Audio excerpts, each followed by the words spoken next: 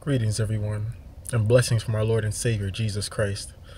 I haven't done a video in a while, but it seems like the Lord just inspired me to put one up with a message about being a tree of righteousness.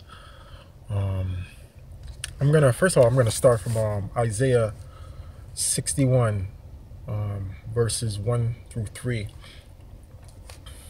and this is a verse that was also Jesus had quoted, I think, back in Luke in regards to him. But it starts off as this: the Spirit of the Lord God is upon me, because the Lord has anointed me to preach good tidings unto the meek. He has sent me to bind up the brokenhearted, to proclaim liberty to the captives, and the opening of the prison to them that are bound, to proclaim the acceptable year of the Lord and the day of vengeance of our God, to comfort all that mourn, to appoint unto them that mourn in Zion, to give unto them beauty for ashes, the oil of joy for mourning, the garment of praise for the spirit of heaviness, that they might be called trees of righteousness, the planting of the Lord, that he might be glorified.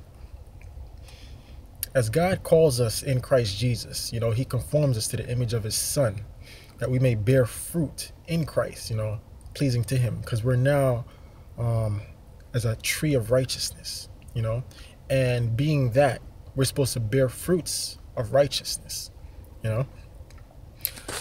In Galatians 5:19 through 5 verse 19 through 24, it speaks about two different type of fruits. I'm going to read this right now. Galatians chapter 5, I'm going to start at verse 19. Now the works of the flesh are manifest, which are these: adultery, fornication, uncleanness, lasciviousness, idolatry, witchcraft, hatred, variance, emulations, wrath, strife, seditions, heresies, envyings, murders, drunkenness, revellings, and such like, of the which I tell you before, as I have also told you in time past, that they which do such things shall not inherit the kingdom of God. But the fruit of the Spirit is love, joy, peace, long-suffering, gentleness, goodness, faith, meekness, temperance. Against such there is no law. And they that are Christ have crucified the flesh with the affections and lusts.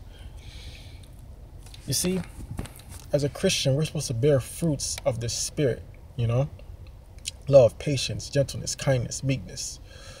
These are fruits that are pleasing to God, and it is evidence that shows that the Holy Spirit is working in your life and that you're actually abiding in him. As Christ said, we're the branches, while he's the vine. And as long as the branches abide in the vine, it will bear fruit. But if it doesn't, it will not bear no fruit. Are you a tree of righteousness? Has the Lord planted you? Are you bearing fruit of the Spirit? Are you bearing the gentleness, the love, the patience, the kindness, the meekness, Or are there still some fleshly tendencies in you, which is causing you not to bear fruit of the Spirit?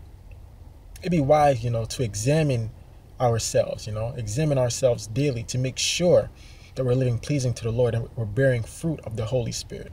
Because without those, we'll be cut off. We will not inherit the kingdom of God. I pray that you examine yourself daily, as well as I am examining myself daily as well. I pray this has encouraged you. May the grace of our Lord Jesus Christ be with you. Amen.